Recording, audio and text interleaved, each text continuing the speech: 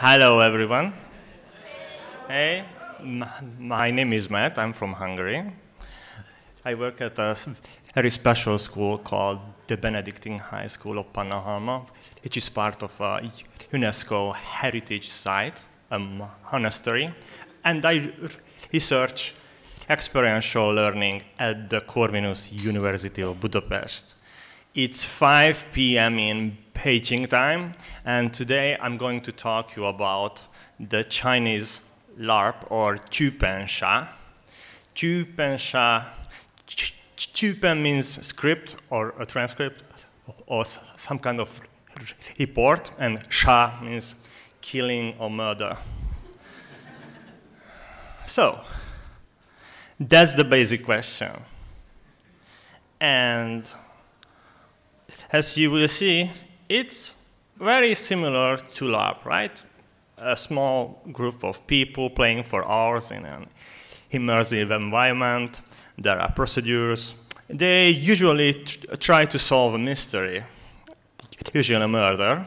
And there are two types of mechanics or interaction: social deduction, who did it, and clue searching, how they did it. That's not new, but this is huge, I think. In 2016, there was a TV show which was quite famous in China about doing that. And all the applications were huge. As you can see, this Washimi on the left side was the third most popular game app in iOS during the first wave of COVID-19. And this is the amazing stuff, I think. Just imagine that you can live from your hobby. Just check the numbers.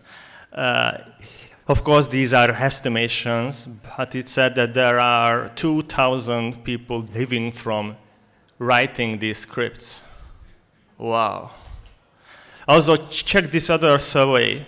It says that only 15% of Chinese netizens has no experience with Juben.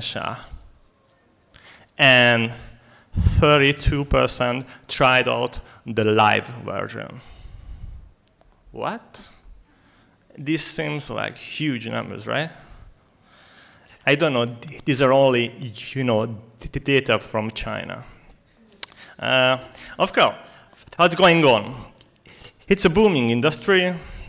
It's very innovative, and they try to internationalize their practice. And maybe they will compete with traditional forms of leisure time. But there are concerns about violence and promoting paranormal behavior for minors. And if the state media is saying that it's dangerous, then maybe they will ban it in a few months. I'm not sure about that.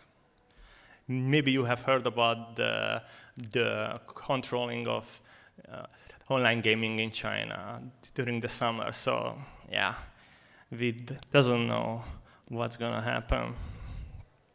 So, what is Juben actually? I think you are quite familiar with the international influence. Board games, escape rooms, social deduction games like Werewolf, or live-action role-playing. But I want to talk to you a bit about the Chinese background. There is a huge tradition of gathering, eating together, and doing some kind of stuff in China. And Juben can be that, like dine and crime, right? And Gong An stories are genre in Chinese crime literature, which of course influenced Juben. Period dramas in TV are quite popular right now, and harmful fashion means that the youth in China right now is wearing traditional clothes or a tradition influenced clothes from the imperial periods. These are like TV shows. You can see famous mangas about investigation. I heard that Cluedo and Jurybox was one of the first board games which were imported into China. And around 5 or 6 years ago, the Chinese started to do their own homemade murder scripts. And verbal games were quite popular a few years ago. So it has a background in escape rooms. But because I only have 5 minutes, I want to talk about some possible frameworks, how to understand this phenomenon. Okay? We can use some theoretical frameworks like the experiments and psychomany, which is quite famous, or transmodern tourism, or maybe gamification in tourism. But I want to talk about interesting stuff and not theoretical models. So you can understand it as HR enhanced tourism, right? Who have some experience with it, I guess. Also, you can understand Chupansha as some kind of interactive theater, right? Where there's some level of interactivity. Chupanshas are used as indoor corporate team building activities. I think it's because in Asia, the notion or the phenomenon of having a face and hiding your emotions are very important. And in this game, as one of the Chinese participants described, you get to know the real other, how they really behave. So you can take a look beyond the mask or the face. And of course, you know, Nordic blockbuster Larp. Just take a look on it and decide if you agree with me or not. I think both Larp and Chinese Chupansha is an amalgam of activities, and they focus on the experience. And actually, not all Nordic Larps are secrets and powers type, but the Chinese Chupansha is definitely focused on secrets and powers type of playing. What's interesting to me is that China is so huge, the target audience is so huge that they could be successful financially in an international context, right? They do not try to invite international players. They only do it for Chinese people right now. So, is there anything which we could learn from it? How to make Blockbuster Lab successful financially, or even more successful, sustainable? I don't know. I bring you two metaphors for the success of Chupansha. One is Gesamtkunstwerk. Maybe you are familiar with the term or not. It's called all-encompassing art. Like opera tried to mix all of the existing art forms back then, like painting, dancing, singing, theater, stuff like that. So maybe Chupansha can be understood as the all-encompassing Chinese type of play, role play.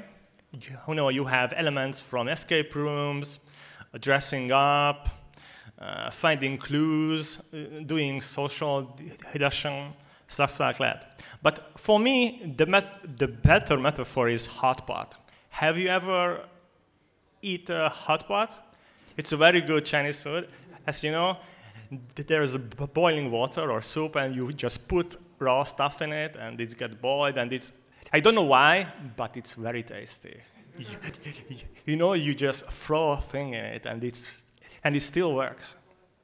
So maybe Chupansha is a hot pot of playful activities right now. So my research, I only did the media literature about the topic, and I also read a few Chinese articles about statistical reports. I also ordered Chinese Chupansha from AliExpress. Sorry for the advertisement. Yeah, and it seems nice. I'm fortunate to have every Chinese article published on the topic, which I haven't read because I need to sit down and just read through Chinese writing, which I can do, but I need time and energy for that. And I want to do qualitative interviews about the topic with designers and participants and stuff like that. Of course, it would be nice to have more games, more chance to analyze, because right now we are only looking at the phenomenon from an outsider point of view. You should try to get the Chinese voice about that, right? So how they think about Juben. And right now I'm still looking for a theoretical framework, how to understand it. Maybe LARP is a good framework for that, but maybe not, because it's still not well established in the academia, unfortunately. And of course, I'm looking for international cooperation on the topic. This is totally not my main research topic. It's just a passion project for me, So if you know someone who can help me in the project, just please help me. Thank you very much for your attention. It was a pleasure to be here.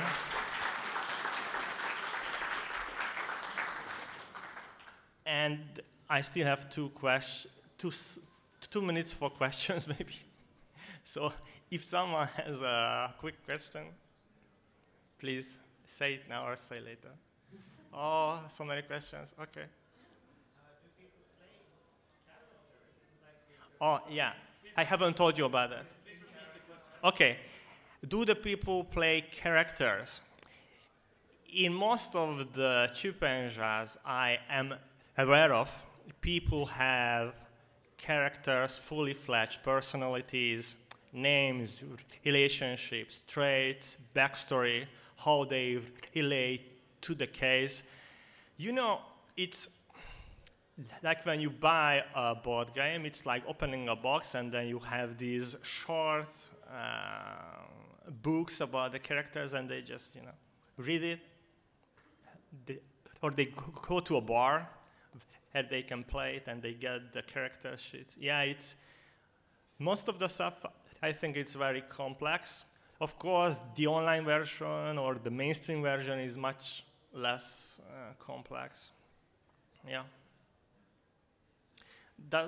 Does that answer your question, Carl? Okay, thank you. Someone was also, yeah? Yeah, so you bought one of those on AliExpress. Yeah. Was it digital? Like, what was inside? No, yeah. So it was, okay, I bought one, and it's a small box, cards, and character sheets, and some rules, and that's all. Okay. Is there a Chinese equivalent of Knutepunkt? Like, do they, as creators or players of these games, discuss I haven't heard about anything like that. What? Yeah. Does the Chinese have anything like a Knutepunkt? I don't know. I'm aware of a convention in Shanghai, which was like before coronavirus, I think, and it was huge, but it was more like an expo for selling stuff, Is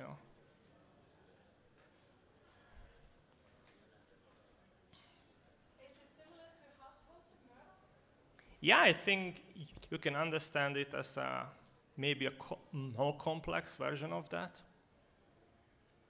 So is it also one of the players who committed the crime? Yeah, sometimes none of them committed it, yeah.